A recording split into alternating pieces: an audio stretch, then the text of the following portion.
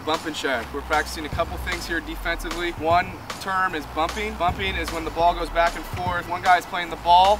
When he gets back to the center crease, or the guy in the middle, he's gonna bump his other defenseman out.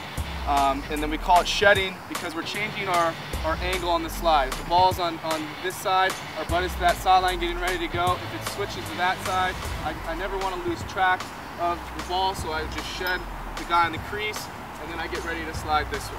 Whoever's on this crease about to slide is saying, I got to go, I'm going, okay? Bump, go.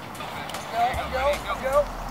Bump. Bump. Go. Bump. Good. Butt to this sideline. Go. Butt to this sideline. Good. There you go. Shed it. Good. Very good. Good approach to the ball.